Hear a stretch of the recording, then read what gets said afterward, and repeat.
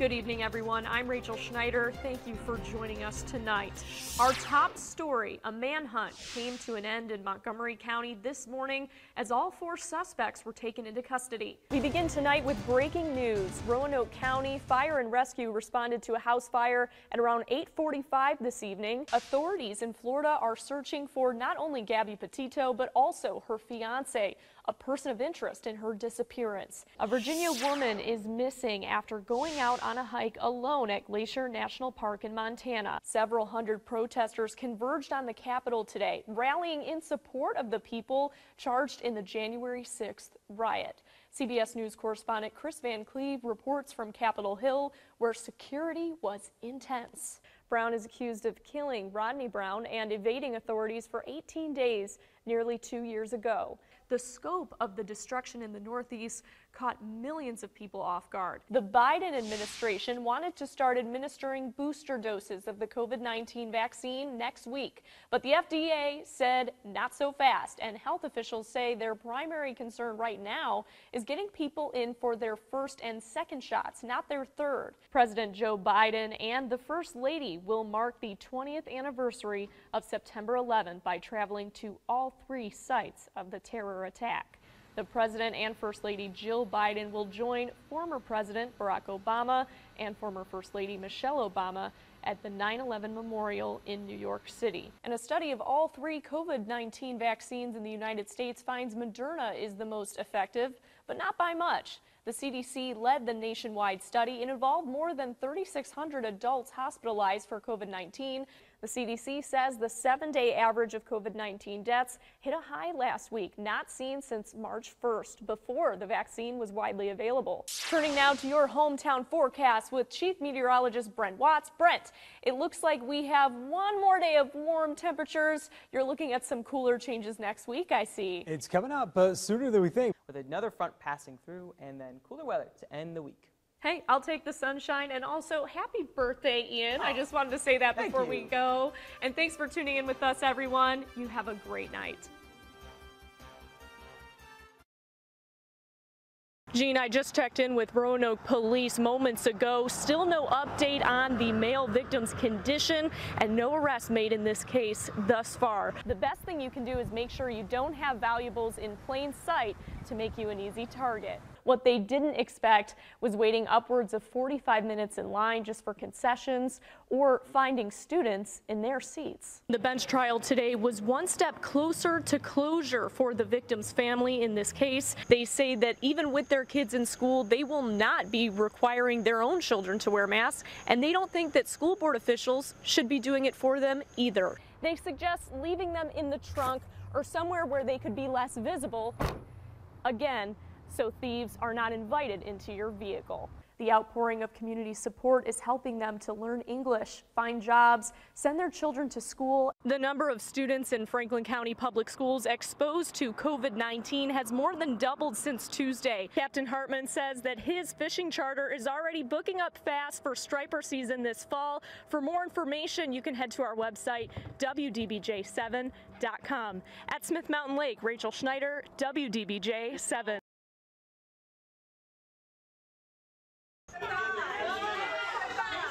Another eventful night for the Bedford County School Board took place Thursday. Before the public comment portion of the meeting began, parents met outside for a rally questioning what was constitutional for the school board and the Commonwealth. I have filed the letter to have them medically exempt from wearing a mask, because I am not going to let my child suffocate all day. When the board came out of their closed session, they were met with parents on both sides of the argument surrounding masks in schools. This is a public health emergency. Everybody with the American flag. I think that many of the people who oppose the mask laws here don't really understand how the masks work. But not everyone saved their opinions for the podium.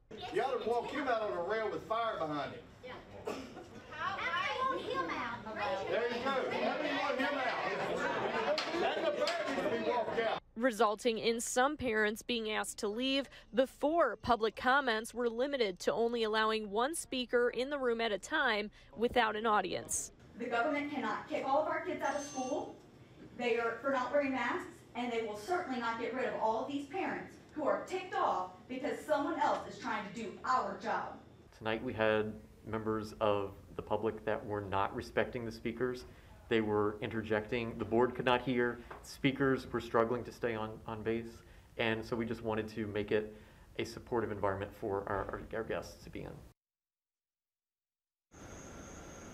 And the school board did take another vote amongst its members, again reaffirming the superintendent's original plan for the school to require masks for staff and students K through 12. Other board members, they did oppose this vote. They said that they still think that masking should be up to the parents.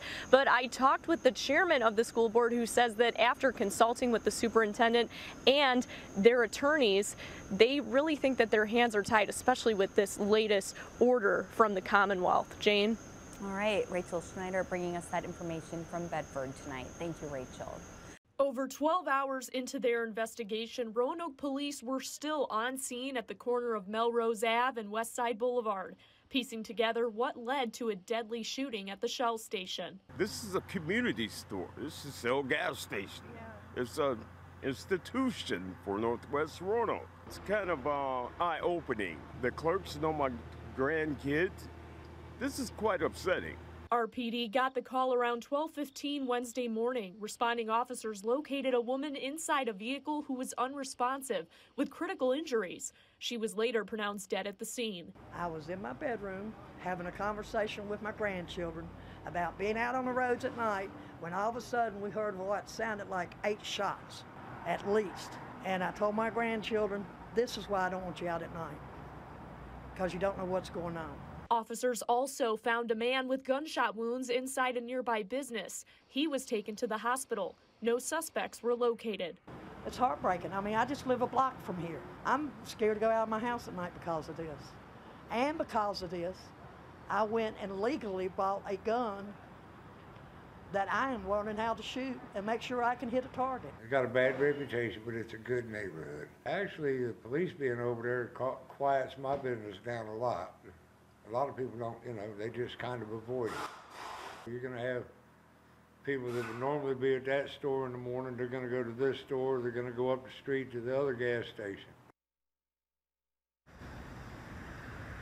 Neither of the victims' identities are being released at this time, and still no arrests have been made in the case as of just about over an hour ago when we checked in with Roanoke Police. Anyone with additional information should call the Roanoke Police Department. Jean? All right, sadly, it seems like the same story with so many of these shootings. No arrests, no suspects, and no one really talking. Rachel, thank you for that update. It's been 2 years since a fatal crash on Brambleton Avenue took the life of Pete Orr. Kenneth Inger was in Roanoke County Circuit Court Monday, where he pleaded guilty to aggravated manslaughter, driving under the influence, and 2 counts of hit and run. He pleaded no contest to the felony murder charge for Orr's death. Causing that death in the commission of felonies is felony murder. Inger admitted to police he smoked marijuana before getting behind the wheel. The Commonwealth's attorney presenting evidence to the court that would have been shown to the jury had a trial taken place, including surveillance video of Inger's vehicle traveling at a high rate of speed and photos from the scene of the crash. We were very confident in the strength of our evidence and the strength of our case against him. And I think that is indicative of the fact that he chose to plead guilty rather than go to a trial. We think this plea demonstrates Mr. Inger's remorsefulness and acceptance of responsibility in this case. Judge James R. Swanson found the evidence sufficient to conclude Inger's guilt beyond a reasonable doubt, setting a sentencing date for January 25th, 2022.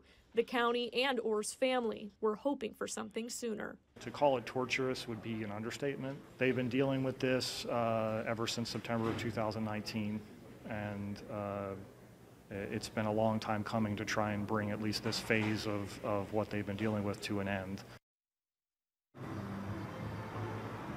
The attorney for Pete Orr's family was also able to provide a statement to WDBJ7 today, stating in part, today is an important step towards responsibility for this family's devastating and tragic loss, and the family will have the opportunity to present a victim impact statement at the sentencing on January 25th. Jean and Robin.